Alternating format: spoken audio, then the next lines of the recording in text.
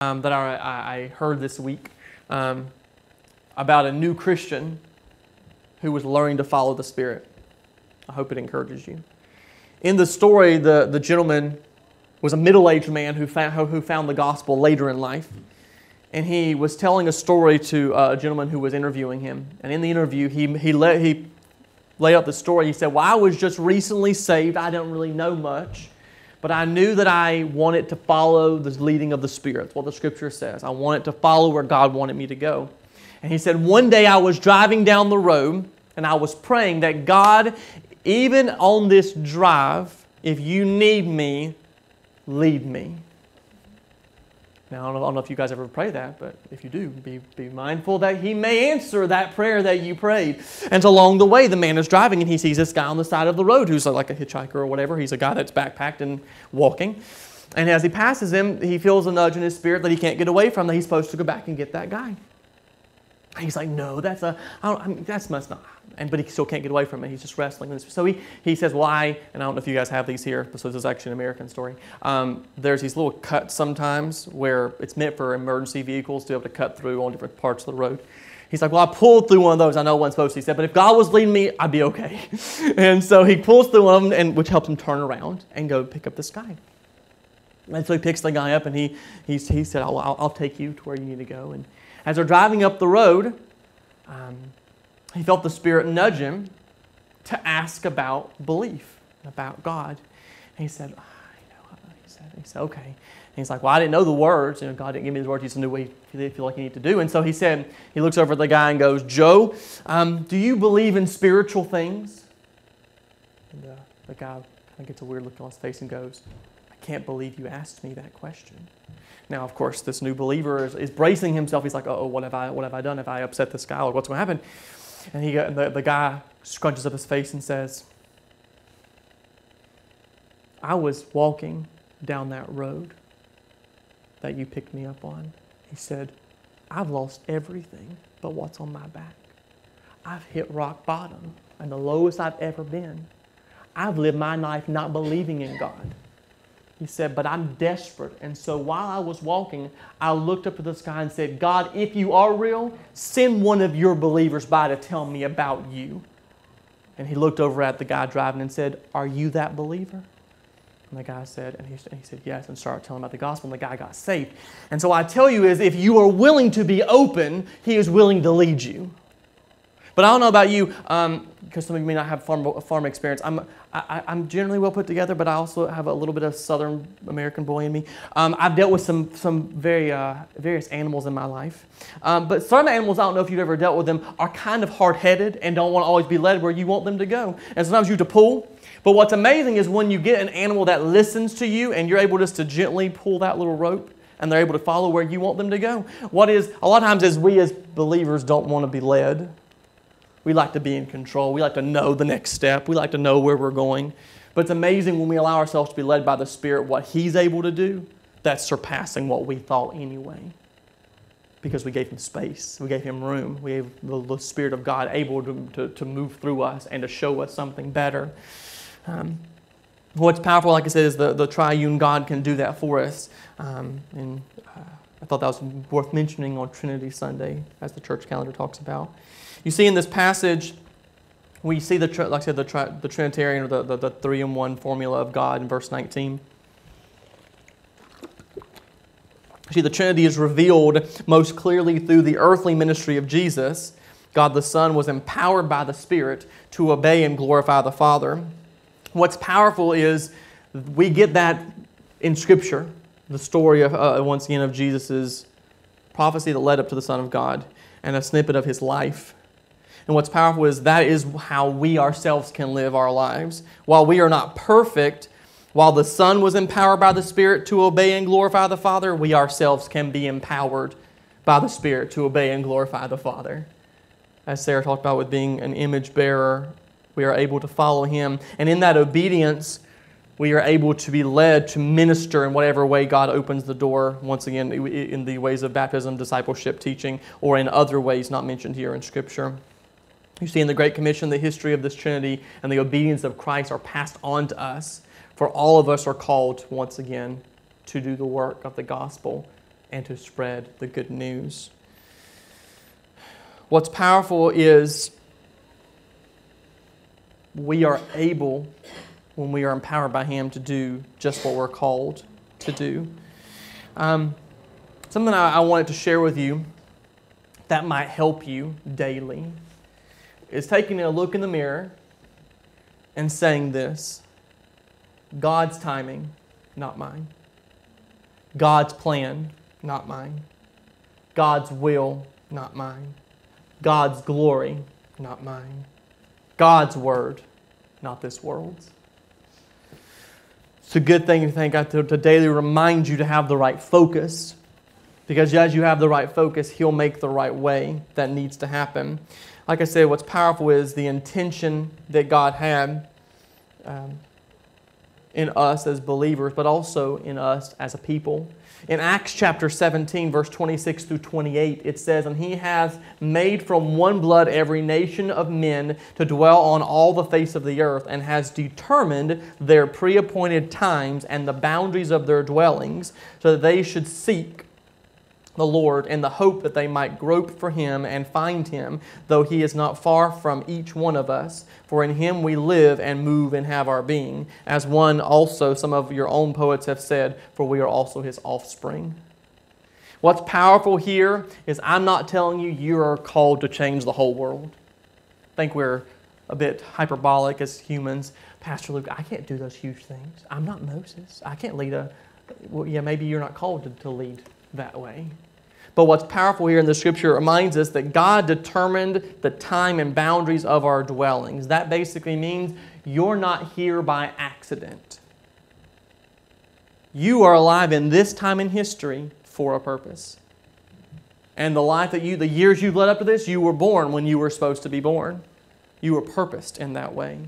But what I love here is that Scripture doesn't just talk about that, but talks about the boundaries of their dwellings. Do you know what that means? Because if you don't think about it, you might miss it.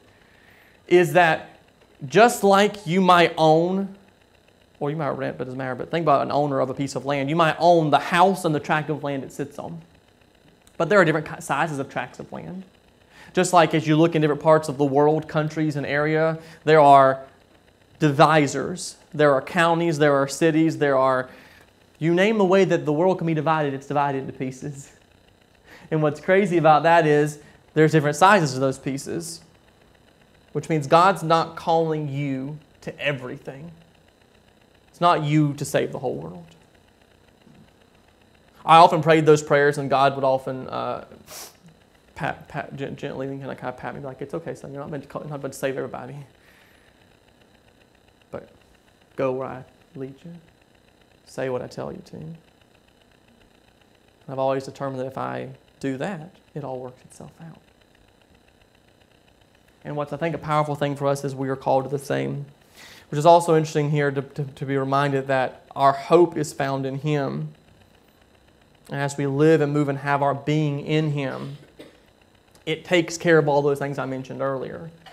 All the unclaimed spaces of the world, whether they're, once again, claimed or unclaimed for right or wrong reasons, but also in ourselves. It means in the places of our hearts, our emotions, our minds, and our spiritual well-being, we're able to, once again, more give those things to Him. I read a book on fasting once, and one of the chapters always stuck with me was Dethroning King's Stomach. It's a kind of funny title. You can smile. It's okay about it. I know you're all very serious. You can just smile about it. It's okay. But the thing is the reminder that in fasting, we are reminded to put who in charge? The King of Kings. We're putting God in charge because we're able to give up something physical even to Him. And so that's, once again, it's a reminder that in the pieces of our lives, we need to give Him the room and space to be God in all the aspects of who we are. I remember one time, Sarah and I have moved for different times of ministry, that we were, Sarah was having a moment.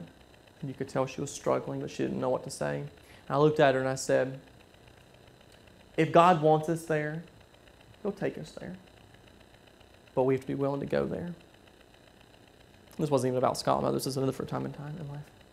I told her, and she knew early on in our relationship that if we were going to make our marriage work, we were going to follow God. There wasn't an if, and, or but there. And when we had children one day, we would lead them in godly things because that was what we were called to do. As I end today,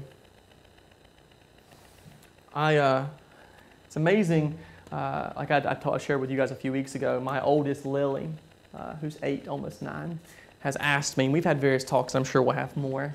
She's a very inquisitive little girl, but asked about Daddy, how do you determine what to preach? How do you prepare that for the adults? We've had various talks about it. And one thing I told her was, well, you get to listen to God a lot, baby. You have to do what God tells you to. And you got to study His Word, and God helps you.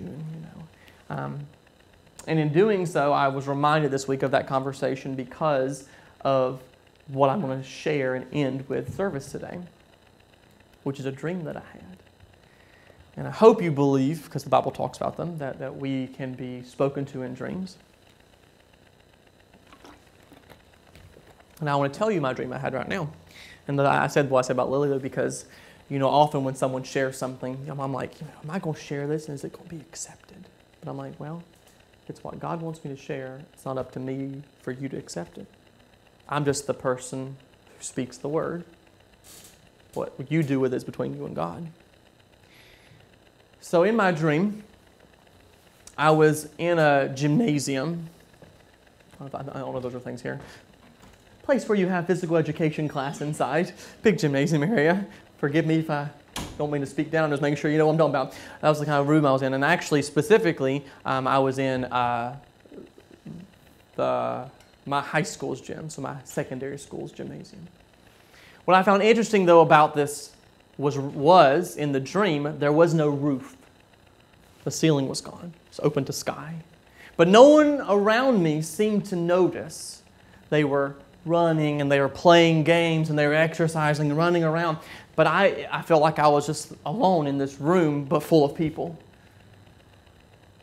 And as I looked up and noticed that there was no roof, there was a light that emanated from above. And I knew in the dream that it was time. That God was calling it was the end, and God was calling those that that had been saved to heaven. And there was some scripture that was quoted, but I don't need to quote that. That's not the purpose for this part. But I heard the scripture quoted, and then all of a sudden I felt myself raise, and I watched as a few people also throughout this crowd were raised as well. And I found myself in the throne room of heaven, which was already humbling enough. But as I looked around, I don't know if any of you have ever been in a really big crowd before, concert, whatever, a place where there's lots of people. I noticed that throughout the crowd, there were holes where no one was standing.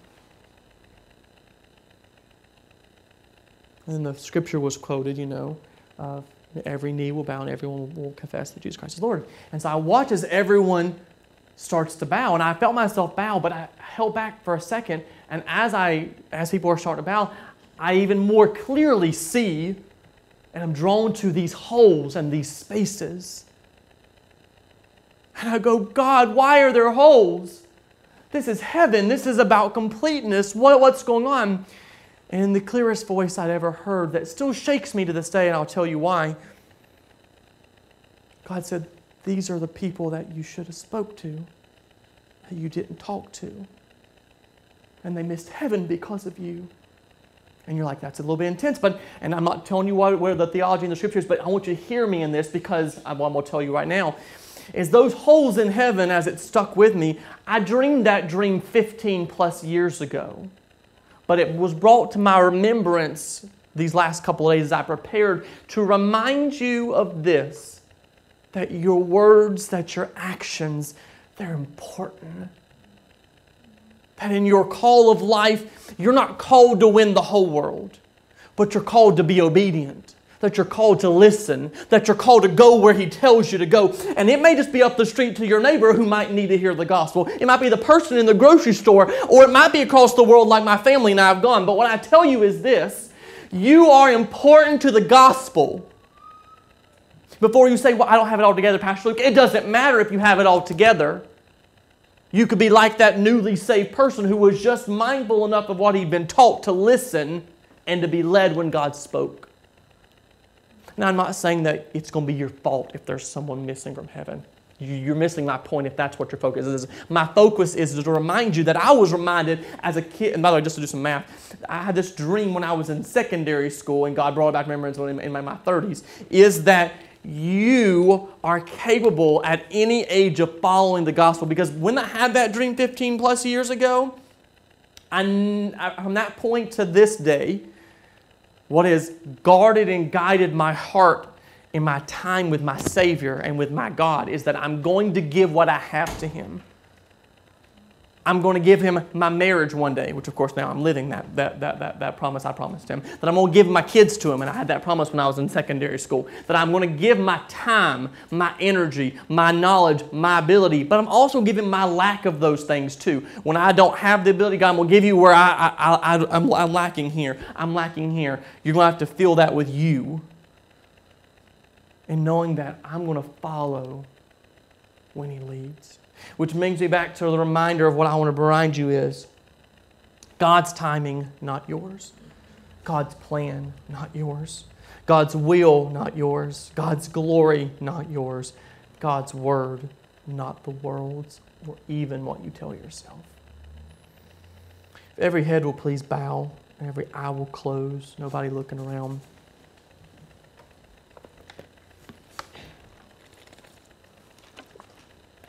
As we go into our altar time today, I want to encourage you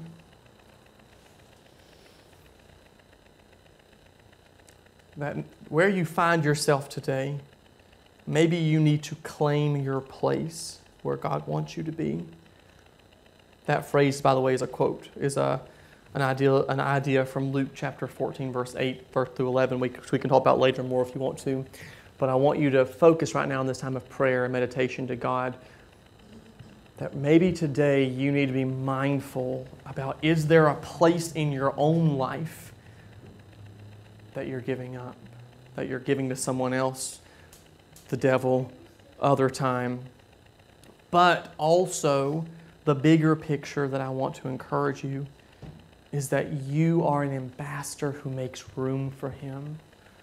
Like I prayed for Sally and for Maxwell and their birthday blessings, that you as a believer, as a Christian, as a follower, a disciple, as a bearer of the gospel, that you make room for Christ everywhere you go. Because the world's going to claim space. The powers of darkness, as we know in Scripture, will claim their place if we don't let them. Rather, if we do let them. And so I'm saying is today, you need to gird yourself up. Be reminded of that Sunday school lesson of the armor of God. That you would be ready and willing to fight and to be led by your general, if you will, in heaven. As I say this prayer in just a minute for you, I want you to pray that God speaks to you now where you can give Him more of yourself, but also where God can lead you in the coming days, weeks, months, and years of your life, that you would do your part in claiming either the unclaimed spaces or claiming back from the enemy things he thought he took from you. Dear gracious Father, God, I thank you for your word. I thank you for your word that encourages us, God, but also chastens us. Your word that speaks life to us, God, in every season. God, I pray right now for my brothers and my sisters of every age and time of life in this room, that God, you would help us to examine ourselves further, that we, God, would give to you whatever spaces we've given away to someone else or to even the enemy because we've not let it be laid claimed by you.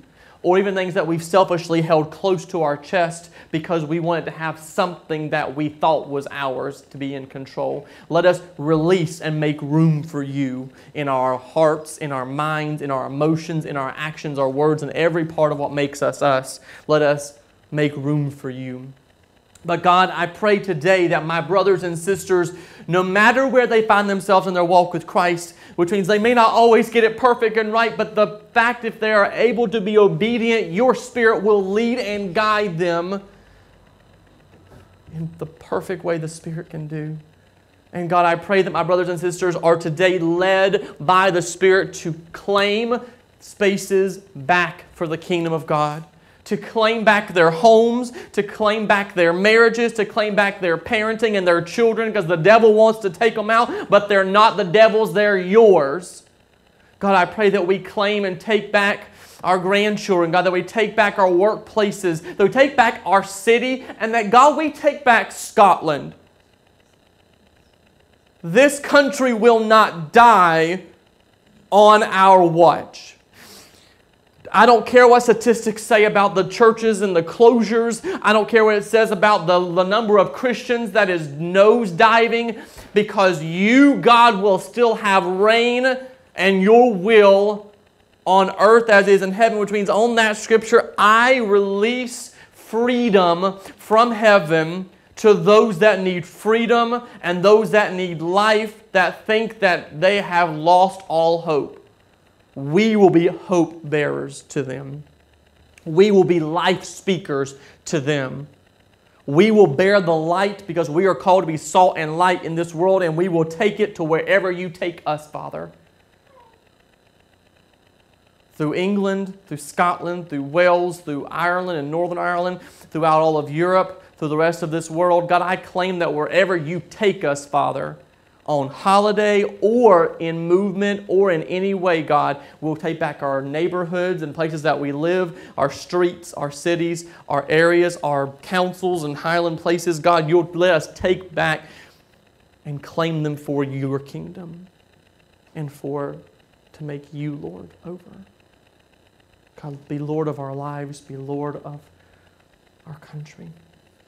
God, I thank you for all you are doing and all you have done, but for the miracles that you are still to do in this land, in our families, in our lives, and in our communities, Father.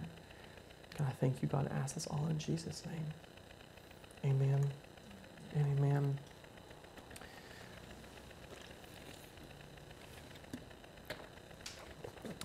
We're going to have our time of offering now. If anyone needs prayer before we close today, though, while I'm having our offering worship song, please do come to the altar. You can pray by yourself. I can pray over you and with you if you'd like. This front row, of course, is open if you need to come kneel or sit and have some time of prayer right now. But let's worship Him with our giving together.